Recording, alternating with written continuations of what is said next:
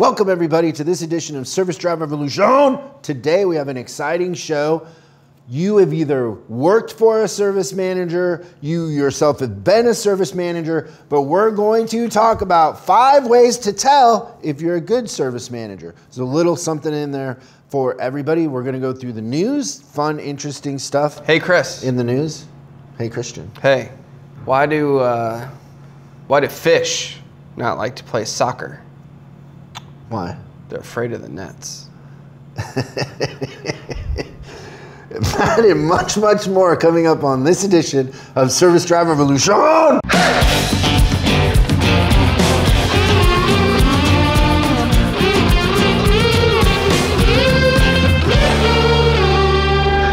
So I have on here to talk about how fixed ops makes your business recession proof.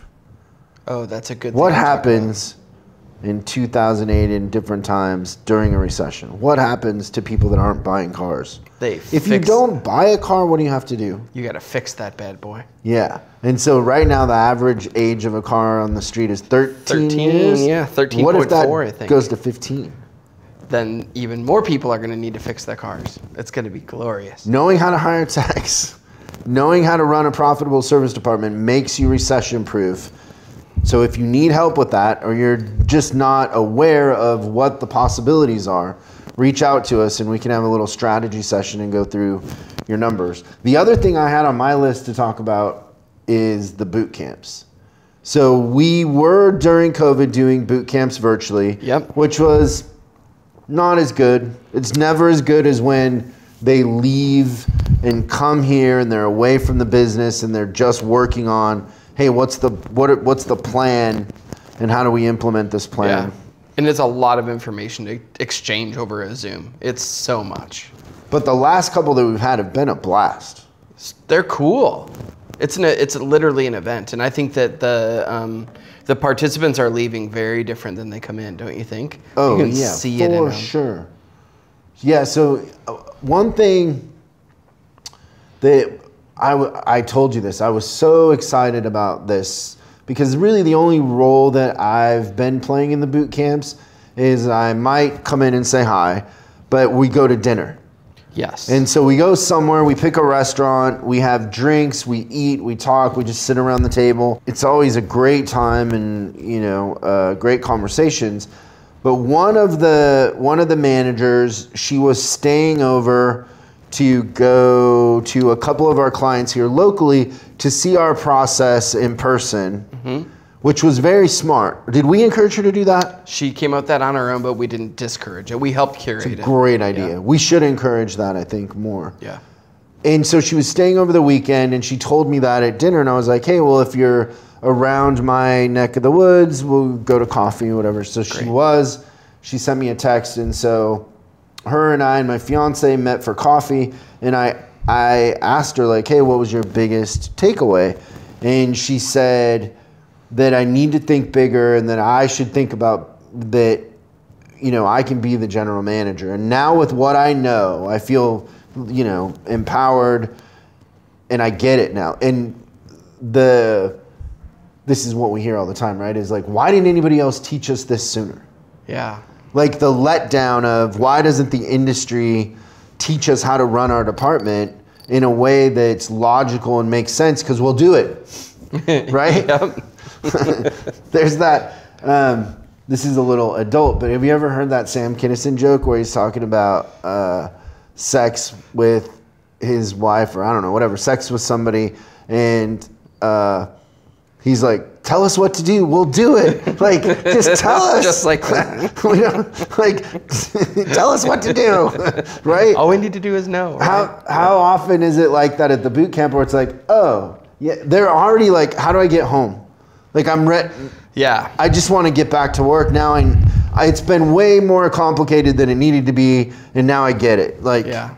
And so, but I was so proud that her takeaway was that she's thinking of being the general manager because that really is the future as, you know, new car sales go more direct to consumer. The heart and the soul of our business is going to be fixed ops.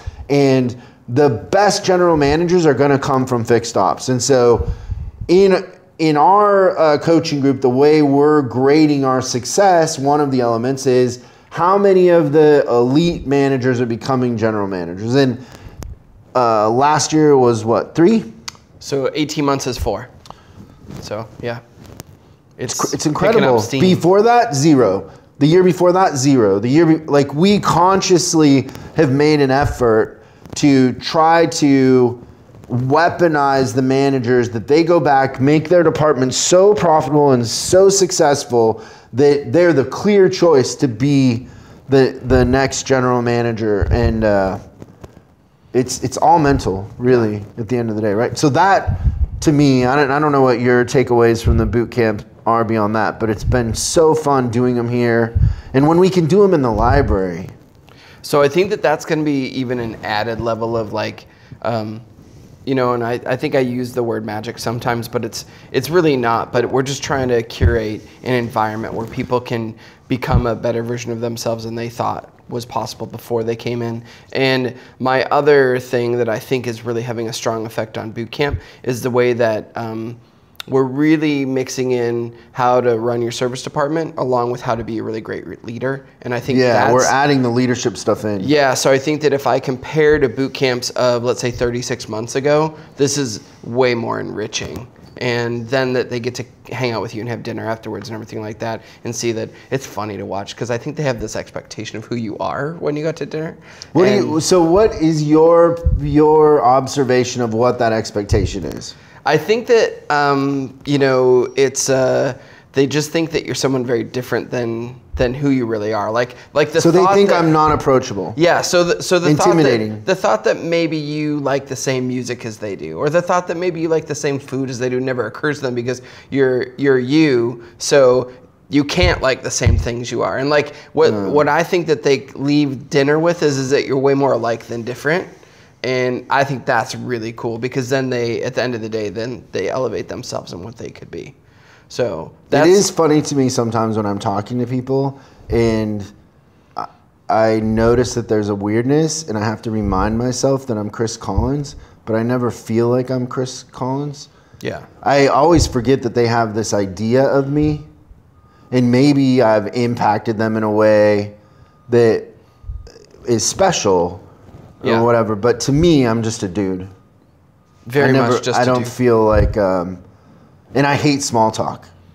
I think that's the one thing that people don't realize about me, is there's nothing in the world that I hate more than small talk. Okay, so no traffic, no weather conversations with you anymore? Or you know what I hate worse than that is people that just randomly tell you a joke. Right. When you're not ready. That reminds me that... you know, as we're having this conversation about like who people are and you know, surprises, my kid, we're talking the other day and he's like, Dad, I really got to toughen up. And I'm like, well, son, you know, we did the karate thing and all that other stuff. I think that you're working really, really hard. And he's like, no, I need to toughen up. And I'm like, okay, why do you think that? He's like, I tried mud wrestling today and the mud won. And now coming up in the news. I had to. Is that mud wrestling? Yeah, and the mud won. Yeah, I get it. Oh, good. Done it. I fought the law and the law won. What's in the news, Christian?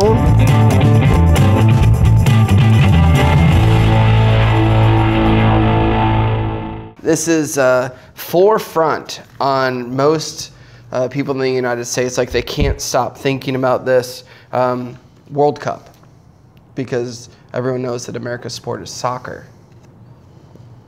For sure. Nobody cares about football. So, so what happened in, this happened a little while ago, but the Saudi Arabia beat Argentina, which is a pretty big deal. However, it wasn't in the championship game. It wasn't even in the quarterfinals. It wasn't the semifinals. It was just like the opening round is when Saudi Arabia won. And they beat Argentina. And the Prince Mohammed bin Salman Al Saud, how'd I do? Pretty good. gifted each new player. I can't tell if you're telling a joke or if you're reading the news. Yeah, every Can you read his name again?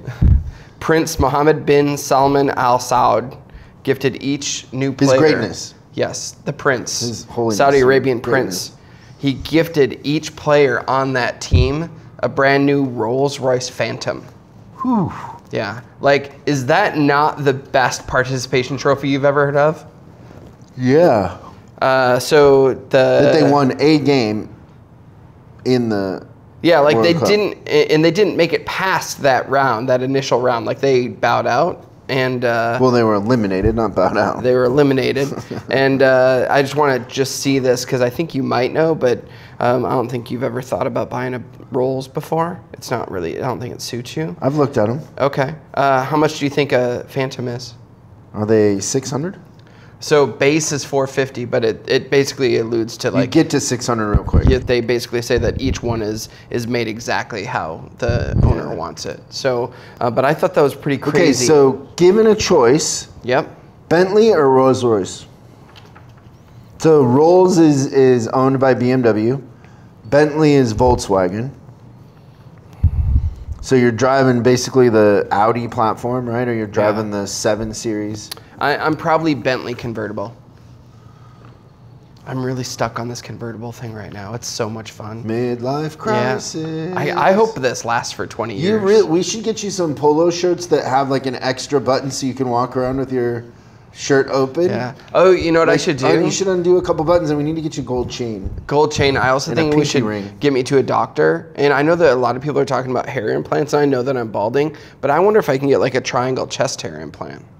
For sure. Yeah. We Like, can- let's we can make work on that thing in dark black They hair, have stuff too. now, bro, that it'll grow hair on a rock. Yeah. You just rub that lotion in, it'll grow hair on anything. I love it. Yeah. So that. Let's start. Like, can we lean into the midlife crisis a little more? Yeah, let's do that. Your convertible is we're just getting started, I hope, into the possibilities of a midlife crisis. Oh, Like, what's that's next? it's actually a pretty conservative start. So Okay. we might need to pick it up. Yeah. What? Have you ever had a pinky ring? Never. Yeah, so Okay. when you're in Vegas throwing dice, you gotta have the pinky ring. Right. What are like the main things that people do for their midlife crisis? 19-year-old girlfriend. No thanks. Next. 19-year-old girlfriend. Oh, good Lord. Then the car. Your Got car it. is not. It doesn't feel like a midlife crisis. I feel like it's a conservative midlife crisis, maybe. So jewelry, dressing different. Like you'd go out and have a makeover. Like you'd be on one of those shows, like Queer Eye or whatever, and they would. I'm on a they shoe would kick for shave sure. your eyebrows and. Okay. So you think my shoe thing is They would midlife crisis? give you foundation. You'd start wearing foundation. Yeah, Some sort of men's makeup. I think that's one of the things that Raylan asked me. He's like, "Do you have to wear makeup?" When he figured out I was on the podcast. That's hilarious. Okay, so the shoe thing I do. So it's not a full So you've makeover. developed a very expensive shoe habit. Maybe you need like a merce, like a fancy guy purse. Not quite a purse, not quite a briefcase. I would only do that just to say And then that I wear did it like side crossbody. saddle. Yeah. Okay, I like it. That's good stuff. You take Okay. that off to get in your convertible. That'd be Yeah. great. Yeah, you should start wearing like more aggressive like clothes, like MMA type shirts with like skulls or. Could I bring back the Affliction shirt? Yeah, Affliction, Ed Hardy, all that. Okay, I like it. Whew, good Stuff stuff. would be great. Tattoo. I got a tattoo. Yeah, you did get a tattoo. You're clicking a lot of boxes. A neck tattoo would be great. Oh, I was thinking skull tattoo. What if you got a neck tattoo? What would it be? There was a news story that I wanted you to include in the news, and I don't think you did, about Metallica and Kirk saying I that didn't Metallica include is that. for. What did he say? He realized that Male, Metallica is what was it? toxic masculinity. Toxic masculinity. I think it'd be funny to get Taking all the fun stuff away. I think it'd be funny to get a Norm tattoo. He's on my lucky neck. that I stopped supporting Metallica like last year. Oh yeah. Next up, the news segment has been 20 minutes. GM Service Centers now working on Teslas. Investor Day presentation. I'm going to guess Investor Day is something that GM pulls all the people around. They can roo-rah about what's going on in General Motors. They claim 11,180 repairs on Teslas since 2021. Upon further inspection, what they found is people just stole Tesla badges and put them on their Chevys. That's not true. Don't print that. No, they really are. But GM spent its day touting how its EV investments over the past few years are beginning to take off. But essentially what it said is that they think they have no verification of like what the repair orders were or anything like that. But Tesla last year made it so that their proprietary software was available to the general public. So they think that maybe some dealers bought some of that software and then made it so that they can work on them. But the guess is that it's general maintenance that's being done on these cars. So I've had a Tesla for 2 years now. Yep. I've never even needed a service department. So that means between the two of us, 4 years, 0 visits. Now, so I'm sure at one point it needs tires, mine but the tires are still okay. When I turned mine, this might surprise you, I think it was 12,000 miles when I turned it in, and it still had 630 seconds on the tires. So, I don't know. Super interesting, but nothing's wrong with it. So I don't know what the 11,000 things were. Okay, you ready? 5 ways to tell you are a good service manager. 5 ways to tell you are a good service manager. Number 1 comes in 2 parts. So there's like an A and a B to number 1. Are you ready? I'm ready. You are a people collector. People collector A is employees. Talented people want to work for you. You have the most talent in your market working for you, techs, advisors, etc. You have the most talented car washers. Yeah, top to bottom. Whatever. Right? Then the same thing, people collectors, you have high retention. Your systems in your department make customers feel comfortable, trust you, and they want to come back. Yeah. That's the outcome of the systems that you put in place. So people want to work for you, you collect talent. Number 2 is customers want to come back. Yeah, and I think that that's important that they want to come back, as opposed to I know that I've seen some stores out there that have really good retention, but it's because they're the lesser of 2 evils or something like that, not because they're going above and beyond and creating this experience, but that raving fan customer, those are the ones that I love. Like, you have to go see, I always say, like, when you're out in a social setting and you'll hear people start talking about cars and they'll be like, you have to go see blah. That's when you know that you've got the raving fan. It's great. Number 2 is your department is a money tree, profit machine. You are printing money. So you understand the financials. You're not just putting gross up, you're actually putting profit to the bottom line. You're putting profit down. So a lot of managers that end up getting fired or bounce around might be good at profit or at gross profit, but they're not good at actual profitability. So you have to understand the financials. You have to understand how to hit the sales button. You have to understand how to do it at a high margin, all of that stuff. Yeah. Well, another thing I would add to that is that it's consistent too. Like, you're not up, down, up, down, up, down. It's just consistent, and really it has a little bit of an upward trajectory where you don't stop growing. Number 3 is you are the hunted, not the hunter. Oh.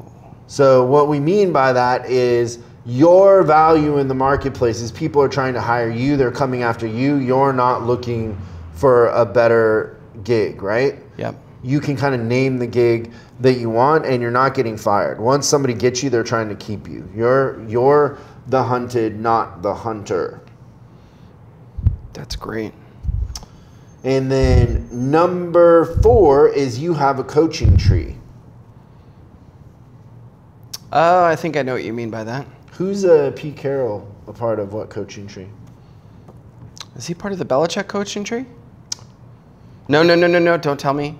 Is he part of the Bill Walsh coaching tree? Yeah, he was the defensive coordinator for the Niners when they That's right. won those Super Bowls. Belichick has a tree, but Pete's on a little bit of the older one. Yeah, but think about Bill Walsh. In the library, I have that Bill Walsh book on how to run the West Coast offense one. Yeah, which is a very hard book to find, and It literally tells you how to run a football team, the travel, everything. But you have a coaching tree in the sense that you're creating other leaders. Yeah. Right? And then because you're the magnet, which was your number 3 or whatever, the second that one of your people gets promoted and moves on and moves upwards, someone else just kind of naturally hops into the spot, where it's not like you're starving and you almost expect that, you know, that people are going to go, and you just wish them the best, I think. And then number 5 is that you have a seat at the table.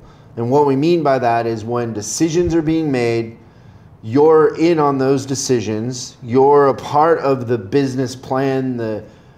You're curating the outcome for the overall business. You're not just on the receiving end of the information or reactionary. You're actually proactive in the plan, in the bigger picture, not just reacting to the news that's been sent down. Dealer comes back from a 20 group, lay off 5 people. You're actually respected and you have a seat at the table when decisions are made. Yeah, if your dealer or GM is coming to you and asking your advice on the situation outside of the service department, it's a good sign that you're a good manager, I would say. So 5 ways to tell that you're a good service manager. Number 1, you're a people collector. Employees, you have the best techs, best advisors. People want to work for you. The other half of that is customers want to come back. You have high customer retention. Number 2 is you're a profit machine. Your department is printing money. Number 3 is you are the hunted, not the hunter. Number 4 is you have a coaching tree. You're mentoring others. You're building the future of our industry. And number 5 is you have a seat at the table. Your opinion is relevant to the overall business plan. Good job. Great stuff. Well, thanks you guys. It was great hanging out with you for this time, and we will see you again real soon on Service Drive Revolution. Thanks so much for watching this episode of Service Drive Revolution. We're uploading new stuff every day, so make sure you subscribe and click the bell icon so you don't miss out. If you have a question you'd like us to answer on the show, call 8333-ASK-SDR and we'll answer your question on the show. That's 8333-ASK-SDR. For special deals on our books and training, head over to offers.chriscollinsinc.com. Now that's offers.chriscollinsinc.com. I'm Chris Collins, and I'll see you in the next video.